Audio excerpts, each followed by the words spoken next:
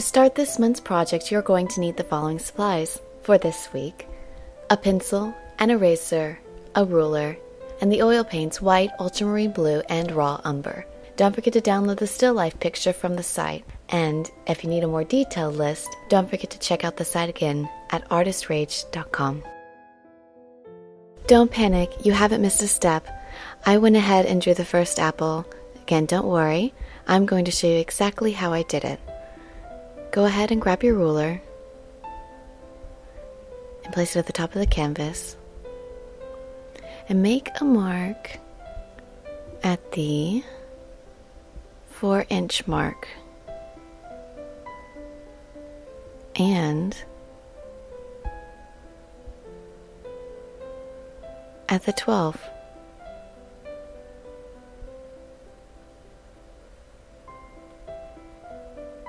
Then put it on the side of the canvas and make a mark at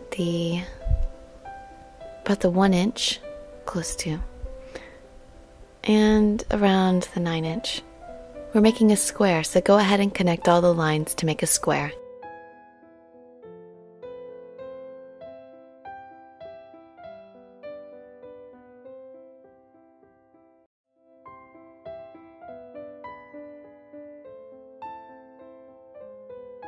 Now take a good look at the still life photo and then draw the apple inside the square, like this. Okay, go ahead and grab raw umber and ultramarine blue and mix them together. This makes a really good black. Now put some white down onto your palette and then go ahead and mix a little bit of black into the white. This will make a really nice gray color.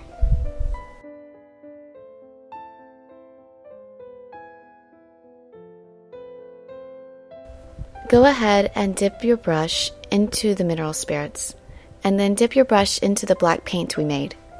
We're going to outline the apples. I'm using a round brush, but you can use any brush you find suitable for outlining. If you find the paint is too runny, don't forget to use your rag and dab your brush on your rag.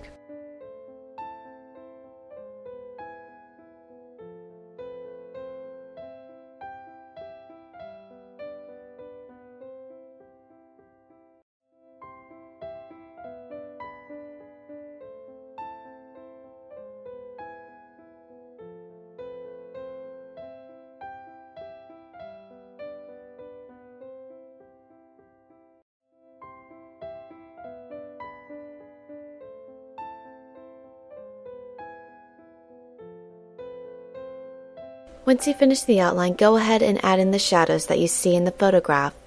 It doesn't have to be precise, this is just what you see, which may be different from what I see. So go ahead and use the black paint and mineral spirit combination to make your shadows. When I want a lighter shadow, I use more mineral spirits. When I want a darker shadow, I use less mineral spirits. It's really simple.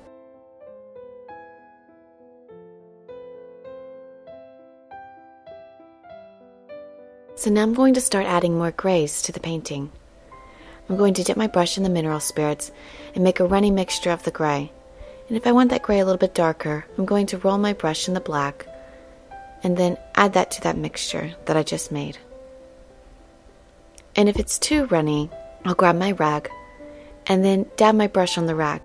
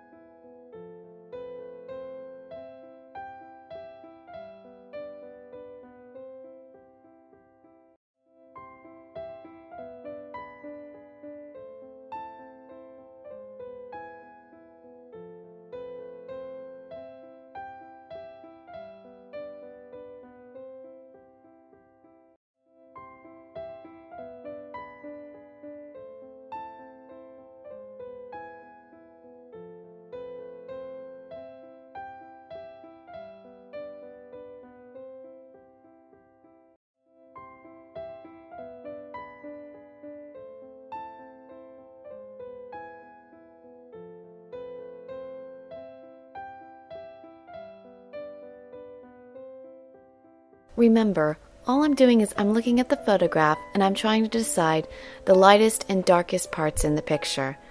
And now where I see those light and dark parts are probably not where you're going to see them. It's okay, really. I'm just adding more paint and doing the best I can. And you can too, so don't worry about it at the end. It's all going to be okay.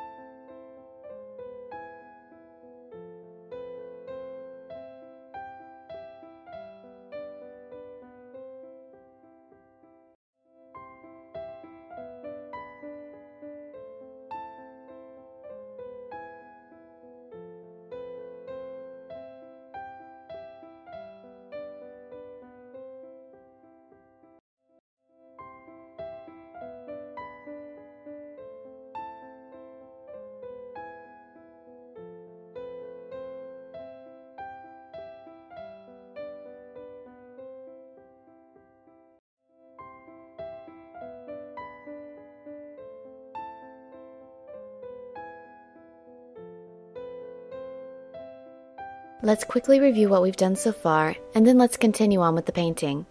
So all we've done is we've looked at the photograph and tried to decide where the darks and the lights are in the photo. And we used a combination of the black that we made and the white and the mineral spirits to achieve this. So we're almost done. Let's go ahead and keep going. Come on, let's go. I'm using white to lighten up some of the spots in the painting. I'm not using much mineral spirits at all.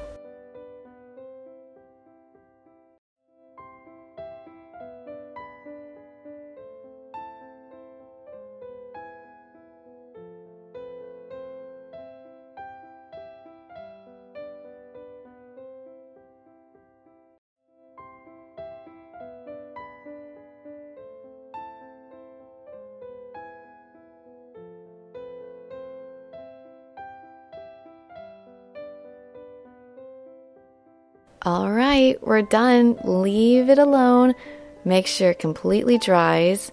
Otherwise, the next step won't be so easy. Okay? Bye.